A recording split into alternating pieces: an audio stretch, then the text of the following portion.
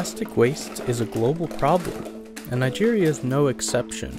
With a population of over 200 million people, the country generates an estimated 32 million tons of waste annually. Of this waste, an alarming amount is made up of single-use plastics. Our world today is filled with plastic. From our homes to the streets, it's everywhere. But what happens to all this plastic once we're done with it? Recycling plants are working hard to reduce the amount of waste going to landfills and also contribute to the creation of a more sustainable future for Nigeria. Ani dumping. So dumping yẹn gbogbo ìdọ̀tí tó bá wà around wọ́n á máa lọ dà síbẹ̀. So ńbẹ̀ àwọn yẹn náà ti ní àwọn òṣìṣẹ́ wọn. So tí wọ́n bá ti gather jọ, so àwa máa lọ rà. So orúkọ ṣẹ́ wa ní United Waste Recycling. So à ń recycle ike. The journey begins here, sorting the plastics. The first step in the sorting process is to separate the different types of plastic based on the kind of material, size, and color. Workers also sort into different categories such as high-density polyethylene and low-density polyethylene. Each type of plastic has unique properties and requires a different recycling process. Here, sorting is done manually. In manual sorting, workers separate plastic waste based on color by hand. This involves visually inspecting each item and placing it into different piles. However, this process can be time-consuming and requires trained eye to identify subtle color differences. Color sorting is a critical stage in the sorting process. It ensures that the final recycled product is of uniform color and quality. If a black plastic container is mixed with a white plastic container, the resulting recycled plastic may have a hideous gray or off-white color. Tí a bá ti lè select ẹ̀ ní color by color yẹn náà ni àwọn manufacturer tí wọ́n fẹ́ fi produce òun ni wọ́n á tún fi produce. Color sorting is also important because different colors of plastic can have different properties and be used for different applications. The sorting stage is hard work. It can also be very dangerous. These workers are not even provided gloves and protective clothing to avoid contact with hazardous waste and sharp objects like broken glass. Plastic waste often contains labels, stickers, and adhesives that can interfere with the recycling process. And these labels and adhesives can cause defects, discoloration, and other quality issues. So, to remove these labels, workers use a blade to carefully cut them away. Once labels have been removed from white-colored plastic bottles, the bottles are thoroughly washed to remove food waste, dirt, and other impurities. These contaminants can negatively impact the quality of the recycled plastic. Washing the plastic waste also helps to reduce the amount of residual odor.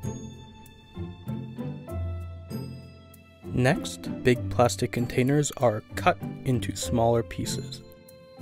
Cutting the plastic waste into smaller pieces allows for more efficient and effective grinding. Large plastic buckets take longer to grind. By cutting the plastic into smaller pieces beforehand, the grinding process becomes faster and more effective, resulting in finer and more uniform plastic particles.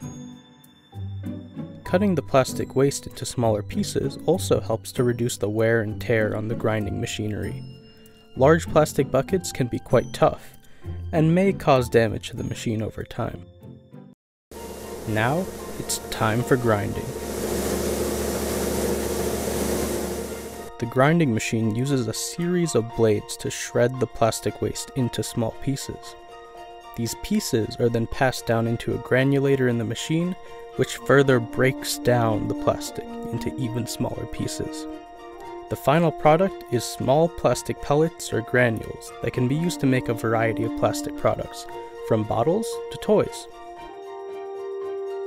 After grinding, the shredded pieces need to be cleaned, and the cleaning is done here, this way. Here is a bag of clean granules, and here is one with the impurities removed off the granules. The clean plastic granules are then sun-dried before they are further processed. Once the granules are dried, pigment is added. The primary purpose of adding pigment to plastic is to enhance its aesthetic appeal and make it more visually attractive to consumers. Another important purpose of pigment in plastic is to hide impurities. During the manufacturing process, plastic can sometimes pick up impurities that can affect its appearance. Adding pigment can help to cover up these impurities and make the plastic look more smooth. Different colors of pigment are available, ranging from bright and vibrant colors to more subdued or earthy tones. The color white is being used now because the intended plastic product is meant to be white. After the pigment is added, a ring magnet is used to remove any iron or metal particles that may be present in the granules. The magnet is run over the granules, and any iron present is attracted to the magnet and removed. Magnet separation is an important step in the plastic recycling process because it removes any ferrous materials that may be present in the plastic. These materials can cause damage to processing equipment or weaken the plastic, making it unsuitable for use in certain applications. Removing these materials ensures that the recycled plastic meets the required standards for use in various industries, such as food packaging or medical devices. Next, the granules get fed into the hopper of this machine, called the extruder machine. Once the granules are loaded into the extruder, they are heated and melted using a combination of heat and mechanical energy. The plastic is then transformed into a molten state, ready for extrusion. After being melted, the plastic is forced through a die, which determines the shape and size of the extrudate. The die can be designed in a variety of shapes and sizes to produce different types of plastic products. As the plastic exits the die, it is still in a molten state and must be cooled and solidified quickly to maintain its shape. One common method for cooling and solidifying the extruded plastic material is to pass it through a water bath immediately after it exits the die. A water bath is a long tank filled with cool water that is positioned directly beneath the die. As plastic exits the die, it falls into the water bath and is submerged. The cool water in the bath helps to rapidly reduce the temperature of the plastic, causing it to solidify and maintain its shape. The water also helps to remove any residual heat in the plastic, preventing deformation or warping. The design of the water bath is critical to ensure a high-quality extruded product. The water must be maintained at a consistent temperature, and the bath must be long enough to provide adequate cooling time for the plastic materials. If the plastic cools too quickly or too slowly, the plastic might shrink or crack. The speed at which the plastic travels through the water bath must also be carefully controlled to prevent deformation or other issues. The plastic extrusion process is a valuable manufacturing technique that enables manufacturers to produce products with a high degree of consistency and quality. The extruder machine is also equipped with additional features that enable it to filter away impurities. It is fitted with a screen changer, which is designed to remove contaminants such as dust, debris, or other materials from the plastic material as it moves through the extrusion process. After the plastic material has been extruded and solidified, it is shredded into smaller pieces. By breaking the plastic material into smaller pieces, it can be processed more efficiently and consistently. Smaller pieces have a larger surface area to volume ratio, allowing them to be heated and melted more evenly during the recycling process. Once this is done, the pellets are now ready to be processed into new plastic products. The shredded pure plastic pieces are fed into this machine called the injection molding machine, which first heats the plastics to a high temperature, causing it to melt and become a liquid. Once the plastic waste is melted, the machine is equipped with a screw that rotates and pushes the melted plastic into a mold.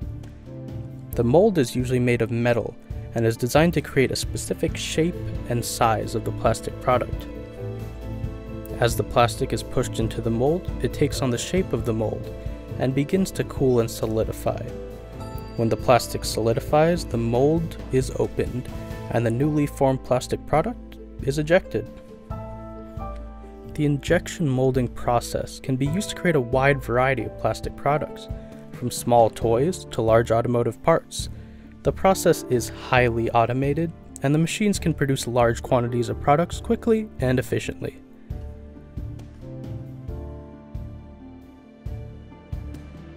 Finally, the new plastic products are thoroughly inspected for any excess plastic.